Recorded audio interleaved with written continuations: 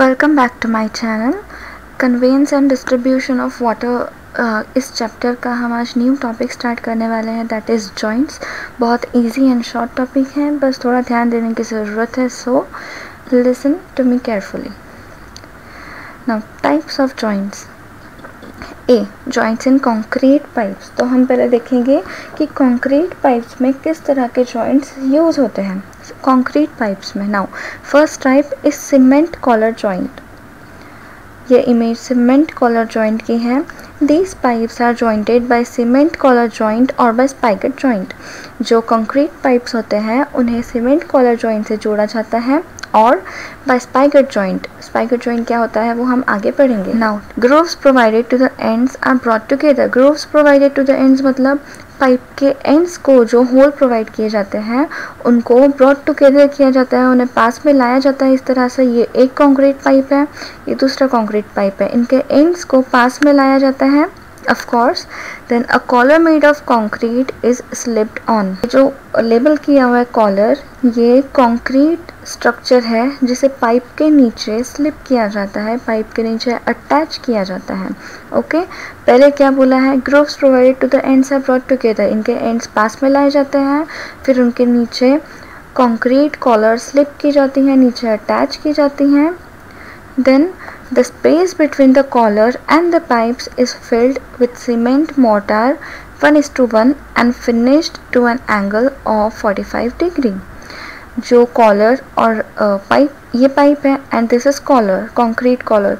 सो इन दोनों के बीच में जो स्पेस बच जाती है, बाय चांस अगर कोई स्पेस बचती ही होगी तो उसे फिल किया जाता है सीमेंट मोर्टार के मिक्सचर से। 1:1 का मिक्सचर इसमें फिल किया जाता है at the angle of 45 degree. ये जो एंगल दिख रहा है ये 45 डिग्री का है। सो क्या होता है, बेसिकली दो सीमेंट पाइप्स को पास में लाया जाता है, कंक्रीट पाइप्स को। उनके नीचे ये कंक्रीट कॉलर स्लिप की जाती हैं, अटैच की जाती हैं, और जो जगह बचती है पाइप और कॉलर के बीच में उसमें क्या भरा जाता है, cement mortar to the 45 degree से उसकी एंगल क्लोजिंग की जाती है, फिनिशिंग 45 डिग्री की दी जाती है। Then in case of pre stressed concrete pipes the hemp और jute rope is inserted between the pipes and collar to maintain the alignment of the pipes. The remaining space is then filled by rich cement mortar. जो ये कौन से pipe है हमारे, concrete pipes, right. तो pre stressed concrete pipes के जब हम जोड़ते हैं तो पाइप और कॉलर के बीच में सीमेंट मोर्टार डालने के बजाय पहले एक हेम्प या फिर जूट की जो रस्सी होती है वो बीच में डाली जाती है। पाइप्स को सीधा रखने के लिए, उनका अलाइनमेंट मेंटेन करने के लिए कॉलर और पाइप के बीच में सीमेंट मोर्टार के पहले हेम्प की रोप या जूट की रोप बीच में डाली जाती हैं, और फिर जो जगह बचती है रोप डालने के बाद उसको फिल किया जाता है एक रिच मिक्सचर से सीमेंट मोर्टार के। सो ओवरऑल क्या देखा हमने, सीमेंट कॉलर जॉइंट में दो कंक्रीट पाइप्स को पहले पास में लाएंगे, देन उस पाइप के जॉइंट के नीचे, दोनों पाइप के जो जॉइंट है उसके नीचे ये सीमेंट कॉलर स्लिप करेंगे, उसके नीचे अटैच करेंगे सीमेंट कॉलर, और पाइप और कॉलर के बीच में जो स्पेस बचती है, जो जगह बचती है, उसमें हमने क्या फिल किया, सीमेंट मोर्टार का मिक्सचर फिल किया 1:1 के रेशियो में, और फिनिशिंग दी 45 डिग्री एंगल की। और यदि हमारा पाइप जो है वो प्री स्ट्रेस्ड कंक्रीट पाइप है तो हम कॉलर और पाइप के बीच में सीमेंट मोर्टार भरने से पहले हम क्या उसमें अटैच करेंगे, हेम्प या जूट की रस्सी इनके बीच में इंसर्ट की जाती है। क्यों, अलाइनमेंट, पाइप की अलाइनमेंट मेंटेन करने के लिए। देन जो बची हुई स्पेस है रोप इंसर्ट करने के बाद उस स्पेस को अगेन रिच सीमेंट मोर्टार से भरा जाता है। इस तरह से हमारा सीमेंट कॉलर जॉइंट बन जाता है, या हम बोल सकते हैं कि दो कंक्रीट पाइप्स को इस तरह से जोड़ा जाता है। Second, simple joint. This joint is used to join concrete to asbestos cement pipe. ये जॉइंट्स भी यूज़ किए जाते हैं एस्बेस्टॉस सीमेंट पाइप्स के लिए या कंक्रीट पाइप्स के लिए। Now a sleeve is provided over the joining ends in such a way that it fits over them. A sleeve, ये जो स्लीव दिख रही है रेक्टेंगुलर फ्रेम टाइप स्ट्रक्चर, इसको जॉइंट के पीछे इस तरह से फिट किया जाता है कि वो इस पूरे जॉइंट को अच्छे से फिट करेगा, कवर करेगा। ये जो स्लीव है, ये जो ट्रे टाइप स्ट्रक्चर है, उसे इन पाइप के पीछे फिट किया जाता है।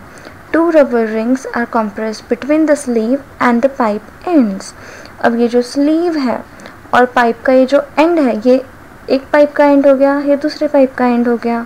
सो स्लीव और पाइप के बीच में ये जो रबर रिंग दिख रही है वो अटैच की जाती हैं। किसके बीच में? स्लीव एंड एंड के बीच में ये रबर रिंग अटैच की जाती हैं। The joint thus formed is simple joint, simple form नहीं, सिंपल जॉइंट।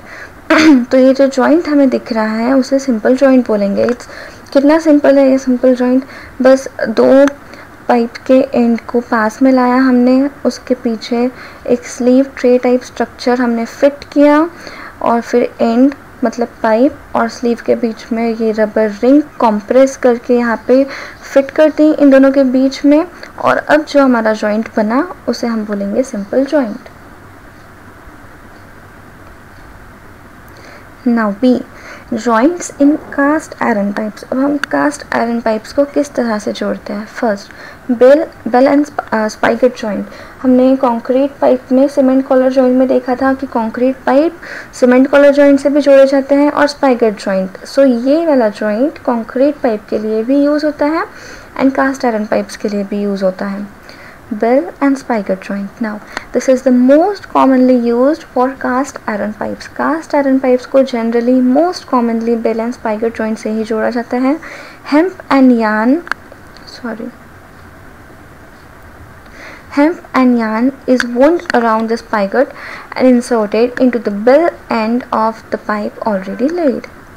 जो hemp and yarn, इसके जो डोरे होते हैं, रस्सी होती हैं, ये जो स्पाइगट एंड है, दिस स्पाइगट एंड, इसके अराउंड इसको वुंड किया जाता है, रैप किया जाता है स्पाइगट को हेम्प या यान से, और उसको इंसर्ट किया जाता है बेल एंड में।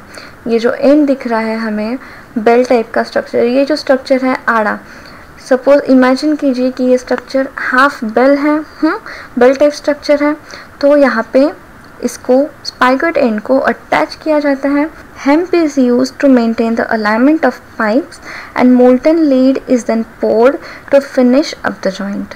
हमने क्या किया था? स्पाइगट एंड के अराउंड हमने क्या वुंड किया था? हेम्प या यान हमने वुंड किया था और बेल एंड और स्पाइगट एंड को जोड़ दिया था, पर वो अच्छे से फिट नहीं होगा, जॉइन नहीं होंगे। इसके लिए हम क्या करेंगे? जो मोल्टन लीड है, पिघला हुआ लीड, मोल्टन मतलब जो पिघला हुआ रहता है, लिक्विड फॉर्म में जो लीड रहता है, हम वो इसमें फिल करते हैं। जो स्पेस रहती है बेल एंड और स्पाइगट एंड के बीच में, उसमें हम क्या फिल करते हैं? मोल्टन लीड, मतलब पिघला हुआ लिक्विड फॉर्म का लीड, ताकि वो अच्छे से जुड़ जाए, हम जो हमारा जॉइंट है उसको फिनिशिंग दे पाए, उसको टाइट बना पाए, स्ट्रॉन्ग बना पाए। Second, expansion joint.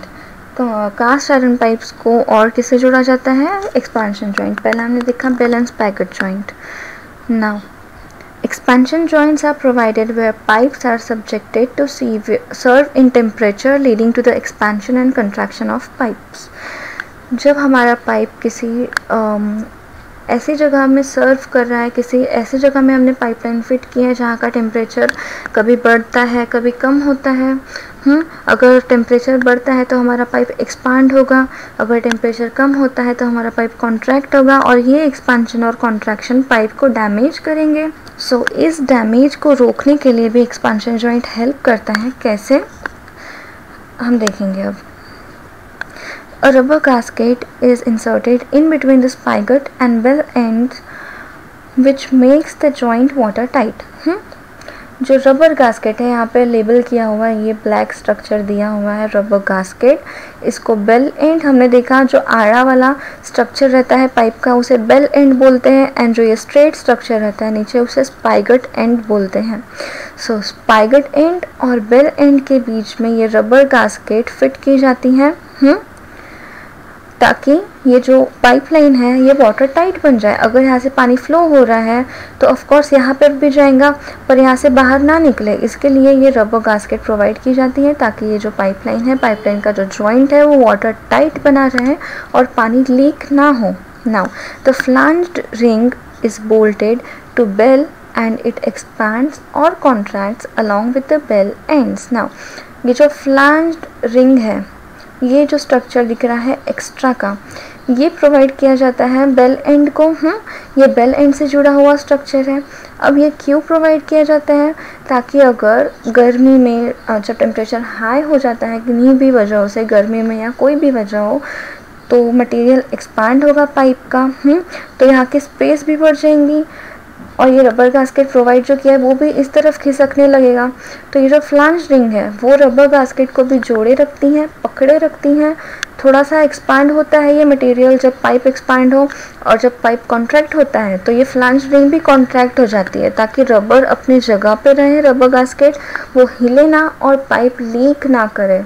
सो ये एक्सपांशन जॉइंट दो चीज़ों के लिए हेल्प कर रहा है। एक तो ये जॉइंट बना रहा है, दो पाइप्स को जोड़ रहा है, और दूसरी बात एक्सपांशन जॉइंट पाइप के कॉन्ट्रैक्शन और एक्सपांशन में पाइपलाइन को, पाइप के जॉइंट को हेल्प कर रहा है उसको, ताकि वो डिस्ट्रॉय ना हो, वो लीक ना करने लगे, राइट। तो वो क्वालिटी भी मेंटेन कर रहा है हमारे पाइपलाइन की और जॉइंट भी बना रहा है, दो पाइप को जोड़ भी रहा है। Now फ्लांज्ड joint, again very easy type of joint. The two ends of pipes are provided with wide flange which are bolted together. Now, अब जो दोनों ends होते हैं पाइप के, उनको ये जो लाइन वाला स्ट्रक्चर हमें दिख रहा है ऊपर तक, ये बोल्ट रहा, ये जो स्ट्रक्चर है ये इस तरह से कंटिन्यू हो रहा है। दोनों पाइप को ये फ्लांज जो है वो प्रोवाइड किया जाता है, और जब हम इन दोनों पाइप को जोड़ना चाह रहे होते हैं तब इन दोनों फ्लांजेस को इस तरह बोल्ट की मदद से जोड़ा जाता है। समझ रहे हो? पाइप के एंड को, ये एक पाइप है, ये दूसरा पाइप है, इनके एंड्स को इस तरह से फ्लांजेस प्रोवाइड किए जाते हैं। बोल्ट को इग्नोर करिए, ये जो पीछे लाइन वाला स्ट्रक्चर दिख रहा है ये फ्लांज है। दोनों पाइप्स को, ये दोनों एंड्स को ये प्रोवाइड किए जाते हैं, और जब हमें जोड़ना होता है तब हम इन दोनों को बोल्ट से फिट कर देते हैं। Now a hard rubber gasket is inserted between the फ्लांजेस to make the joint water tight.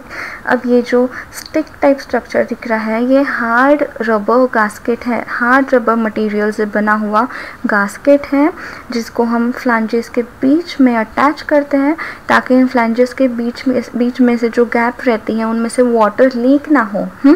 Water leak ना हो इसके लिए हम रबर गास्केट प्रोवाइड करते हैं ताकि ये एयर जो है, जो स्पेस है फ्लांजेस के बीच की, उसे फिल कर दें और हमारा जो जॉइंट है वो वाटर टाइट बन जाए। Now the joint is mostly used for connecting pumping stations, hydraulic laboratories, filter plants etcetera. ये जॉइंट कहाँ यूज़ की जाती है? जनरली पंपिंग स्टेशंस में, हाइड्रोलिक लैबोरेटरीज में और फिल्टर प्लांट्स में। Now the use of फ्लांज्ड joint must be avoided where it has to be bear deflection और वाइब्रेशन। अब ये जॉइंट्स हम वहाँ यूज़ नहीं कर सकते जहाँ पाइपलाइन वाइब्रेट हो रही हो। वाइब्रेट हो रही हो मतलब कहाँ हो सकती है? अगर सपोज हाइड्रोलिक लैबोरेटरी ही है या फिर फिल्टर प्लांट ही है और कोई मशीनरी है जो वाइब्रेट हो रही है और उसको हमने पाइपलाइन अटैच की है, तो वो पाइपलाइन भी कुछ हद तक वाइब्रेट होगी उस मशीनरी के वजह से। तो उस पाइपलाइन में हम ये जॉइंट यूज़ नहीं कर पाएंगे क्योंकि वाइब्रेशंस एंड डिफ्लेक्शंस के वजह से ये जॉइंट डिस्टर्ब हो सकता है और ये जो जॉइंट है वो डैमेज हो सकता है, वाटर लीक करने लग सकता है या ये जॉइंट पूरी तरीके से डिस्ट्रॉय हो सकता है। सो हम ये जॉइंट उन जगहों पे नहीं लगाते जहाँ पाइपलाइन को डिफ्लेक्शन बियर करना पड़ रहा है। डिफ्लेक्शन मतलब ही वाइब्रेशन बियर करना पड़ रहा है। सो यहाँ हमारा जॉइंट टॉपिक भी फिनिश होता है। नेक्स्ट वीडियो में हम स्टार्ट करेंगे new topic that is valves. Valves ये थोड़ा सा डिफ़िकल्ट टॉपिक है। अगर समझा तो आपको काफ़ी ज़्यादा इजी लगेगा, तो बस ध्यान देकर मुझे सुनना, आपको समझ जाएगा। Thank you.